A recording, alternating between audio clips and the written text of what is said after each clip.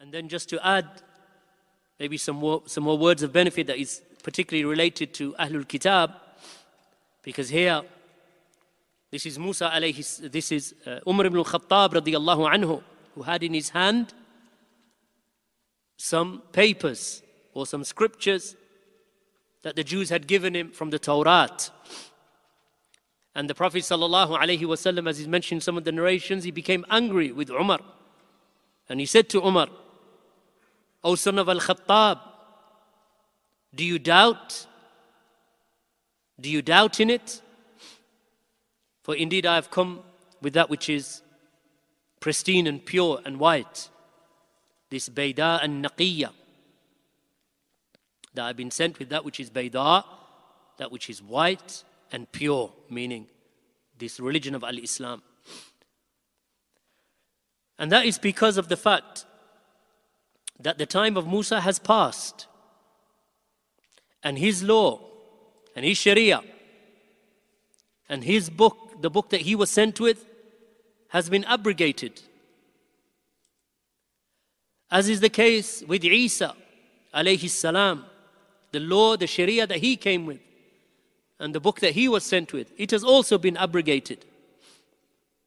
So just as a new prophet comes and he is given a new sharia, then that which was previous to that, then it is abrogated, and all of it is abrogated by the sending of the Messenger Muhammad sallallahu alaihi wasallam. And in this hadith is a proof that it is not permissible to look into the books of the previous prophets, because the people who claim to be following those prophets, like the Jews and the Christians, that they have distorted those scriptures right from the early times. They distorted those scriptures. And because many of the laws, if they remain undistorted, have been abrogated. So these are the two reasons. Number one, that they changed the book with their hands, the rabbis and the priests. And secondly, even if there is something in there that is correct, then it has been abrogated. And if there is something in there that is truthful, then our religion already endorses it. So it is haram to return to those books for guidance. So the question here is it haram? Absolutely. To look into the Bible and the Old Testament, what they refer to today as the New Testament and the Old Testament, or that which remains of the Injil after its distortion, and that which remains of the Torah after its distortion, and that which remains of the Zabur, the Psalms of Dawood or the Psalms of David after their distortion. Is it permissible to open up the Bible and start looking into it? Then there are two sayings of Ahlul Ilm in general. One of them is that it is haram for everyone, the scholar and the general person. It is not allowed to look into anything that remains in the hands of the Jews and the Christians of the scripture, because of what we have already mentioned. And there's a large body of scholars that held this position. The second position of the scholars is that it is allowed for the scholar to look into the Torah and the Injil, or that which remains of it, in distorted form, meaning the Old Testament and the New Testament and the Psalms of David and so on.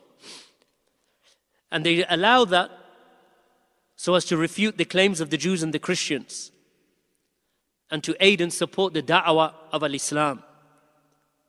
And this is the saying of also a large number of scholars. And those scholars, they have authored many works in that regard that show and highlight the distortions of these books that were revealed at the hands of Ahlul Kitab, the people of the book, that they distorted them, they changed them deliberately. And Shaykh al-Islam Ibn Taymiyyah, he authored a work, Al-Jawab al-Sahih liman baddala Deen al-Masih. And that is a tremendous work by Shaykh al-Islam Ibn Taymiyyah that is entitled The Correct Response